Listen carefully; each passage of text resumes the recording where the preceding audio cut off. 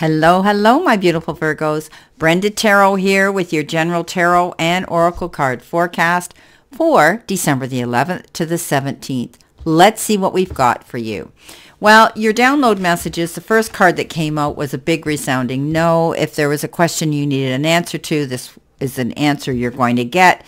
But I wanted to know why you got the no, and apparently it's meant to be you're going to feel relieved. Okay, so there's going to be some relief brought in. If you've been wondering about a situation and you needed some clarity on it, it's not going to happen, or it's not going to come in, or something like that. But it'll be a relief for you. Okay, in the long run, it may be a blessing in disguise. Coming in with your first energy card here, you've got the sarcophagus, which is, better known as a death card. I think that some of you will be seeing the end of a situation, and you'll be able now to look towards a new beginning.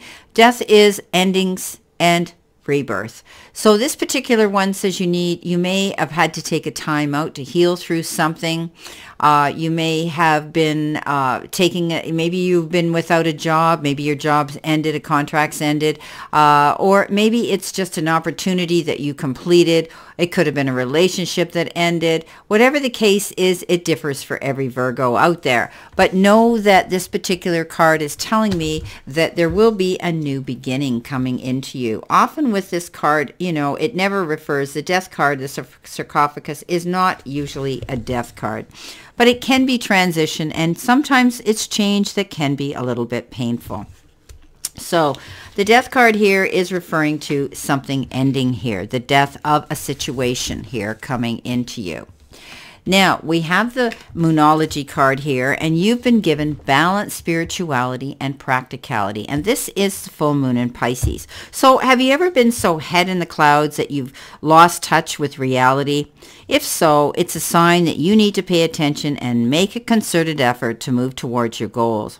The more practical steps you can take, the better. It's time to find an inner balance between your responsibilities and between your dreams, because we all know that the Pisces energy is a dreamy type energy. It's time to meditate on your question, and the solutions to your issue may now come through very clearly. If you're in a tricky situation because you've been acting the martyr, this comes in as a message to let you know to drop the act for everyone's sake. Let it go, okay? Meditate every day and see what comes to you. The answers will come, okay? You're in this card also refers to being in a super romantic but not super realistic state.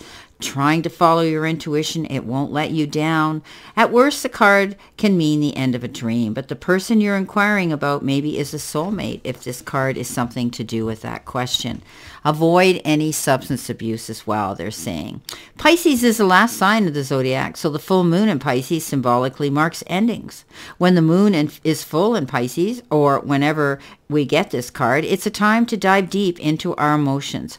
Practicality is at odds, and numinous Pisces energies that have no borders. So feel your way now. Psychic ability is being heightened when the full moon is in Pisces, and soulmates now connect. It's also a time to send out your dreams to the universe and release your fears. So that is the meaning of that balance, spirituality, and practicality in the Moonology deck. Quite involved. It's interesting. And we know when they talk about this card, they're talking about the moon in Pisces. So you're feeling the energy of that. Now, coming in, my Virgos, you've got the Nine of Cups and you've got the Moon card.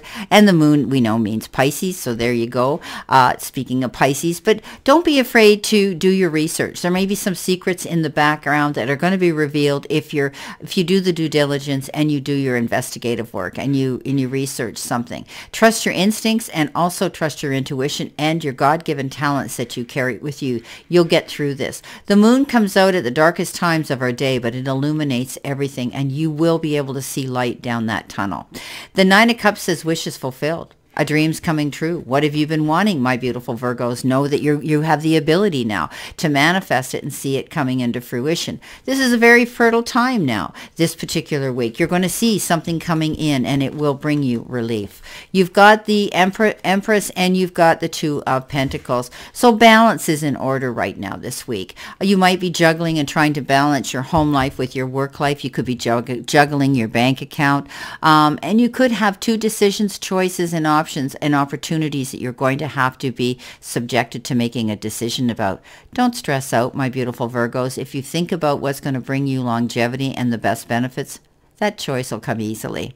The Empress says, guess what? You just want beautiful things. And she has that ability to go after what she wants. What she puts her hands to, she sees grow. And also she is able to create her own dreams. Don't be afraid to go out there, my beautiful, beautiful Virgos, and go after what it is, your goals and your dreams. The Empress, she's learned well from her Emperor, and she's leaned into his power. Anything you nurture right now and give your loving attention to is going to come out A-OK. You're going to be flourishing. Marriage, children, and issues involving motherhood are positively affected right now. Okay, so whether you're trying to give birth to a child, nurture life into your plants and pets, or even a project you're working on or a business, you're going to see your creative endeavors are going to bring success. Beautiful. Coming in next in the center position, the Strength card, along with the Strength card. Wow, double message. So this is telling me that, you know, you're stronger than actually you feel you really are. But this is also the card of doing good negotiations. Having good conversations with people where you're tapping into their energy, you're a good listener, and you're going to be able to connect and communicate on a caring, compassionate, tolerant, patient, understanding way. And don't forget forgiveness. When we have the Strength card, know that if you're trying to negotiate anything, whether it's business or on a personal level, you'll catch more bees with honey than you ever will with vinegar. So be mindful of how you speak and what you say. We can't take our words back. Okay, double message here. Look what you've got. You've got two double messages here, and the Two of Pentacles coming in again. Remember I talked about the Emperor next to the Empress here? There he is. And don't you think he looks like John Legend? I do. I say that when I see this card. Okay, being in control, sitting in the seat of power, being your own boss, your entrepreneur, your own employer, having your own business perhaps, but you're doing things logically and you're being very organized. I always look at the Emperor and think he looks cool, calm, and collected because of that. So you know what? You're doing things, you're creating a detailed plan for how you'll proceed and maintain that kind of authoritative control right now. So take the leadership role. Don't be afraid. This is your time to go out there and believe in your ability, okay? You know, this is about making wise choices, and this is about, you know, security. But some of you could be dealing with government agencies, law enforcement, and other fathers. You could be dealing with a father figure as well you're looking up to. Two of Pentacles, you're juggling something here. Don't be afraid. Balance is in order. Coming in with the Nine of Wands. Let's see what we have here. And the Eight of Pentacles. Nine of Wands says you might be, you know, getting to a point where you want to throw your hands over your head and say, I'm going to give up. But this card comes in as a big, strong warning. Don't do that. Okay, you have created something very worthy of keeping going. Okay, so this is a card that says don't roll over, don't give up, defend what you've created, and keep moving forward. And you're going to see success come in. And your due diligence, your willpower, your determination here with the Eight of Pentacles is going to prove that. You could be taking an apprenticeship. You could be taking a new form of study. You might just be doing something at your place of employment to show the powers that be what you're made of. Okay, how good you are, what an asset you are to have in their company or within their company and at your place of employment. Don't be afraid to continue doing that, because as long as you do, you're going to see great success.